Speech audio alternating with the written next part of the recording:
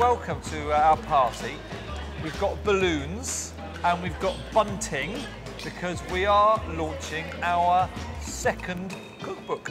And it's written by Henry Dimbleby and John Vincent.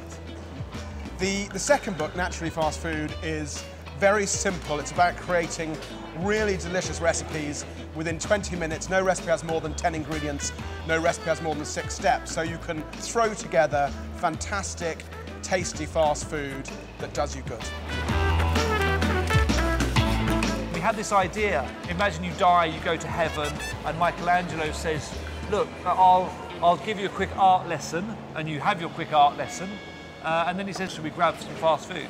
And we thought, OK, what would that place be like? It's obviously the ingredients, the flavours, what's good for you, how tasty it is, the type of people that serve you and the environment itself. So that was an idea that carried us through the development of Leon.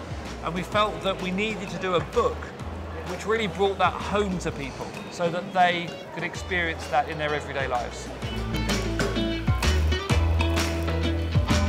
This chest of drawers and I met 5 years ago at an auction house in Islington. I took my daughter, Natasha, who was then probably 5 years old herself, and my daughter, in that classic kind of way, kept putting her hand up at the wrong moment. And one of the things that we ended up with was this lovely chest of drawers. And this sat at the top of the stairs in our Ludgate Circus restaurant. We were sitting next to the drawer one day and idly opened one of the drawers, and in it were a whole load of wishes. Just crazy things. I wish I could write my first novel. I wish cheese didn't make you fat. And people had obviously, over time, put more and more wishes, seen that other people had put wishes in, and put more wishes of their own in, and this thing had built. And it was quite moving. So when we came to do the book, we wanted to put a few things in it that kind of talked about what the spirit of Leon was, and the Drawer of Wishes seemed to do very much that. Leon is a place where people can escape from themselves, can dream about better things, and so we thought it'd be nice to put it in the book.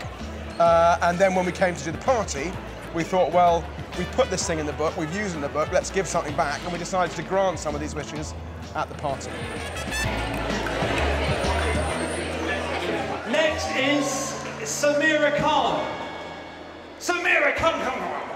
My wish is for my family and friends to join an autumn barn dance. You read the rest, come on, it'll be more emotional. With cream teas, warm cider, lashings of food and bunting. Masses of bunting. So 2 things. We are going to grant your wish of an autumn barn dance with cream teas, warm cider and lashings of food. All of the bunting that Benny O has made inside, we're going to donate masses of bunting. So thank you very much for playing. That's so cool. Thank you. Kiss Henry. Eleanor wanted a giant Leon chocolate brownie for her sister's birthday and to say thank you for being the best wheat-free sympathiser in the land. Congratulations. That's really greedy. No, you're greedy. What's your name is? Oh, is he okay? Ladies and gentlemen, Eleanor.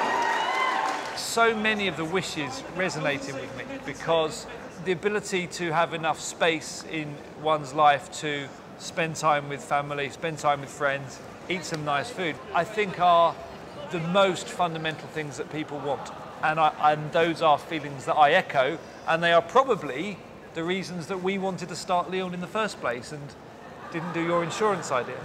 And that's a toast. A niece involved? Do we have a niece? Come up. I wish I could have an amazing cake for my wedding next year. So, we have actually been helped out with this one by a company called Chocky Wocky Doodah. Oh, brilliant. Who make gâteau de wedding. Oh, brilliant. Which is French. Oh, fabulous, thank you. Is your fiancé here? He is, yeah, he's at the back. He's at the back. What's your fiancé's name? Matthew. Matthew. A lot of the book was me cooking stuff for John, and a lot of Leon actually is us cooking for John and him eating it. That went well. I realised I didn't know where I was going, so I thought, stop. Jennifer wanted to have a camping trip for 5, with all that's needed to make a healthy feast of the great outdoors. Mark, come up. It's not quite camping, but Mark, maybe you want to describe exactly what it is. Further Down Farms are luxury camping in farms in areas of outstanding natural beauty, and we were very pleased to be invited to come here and help you out and fulfil your wish. It's kind of like laying offerings before some kind of deity.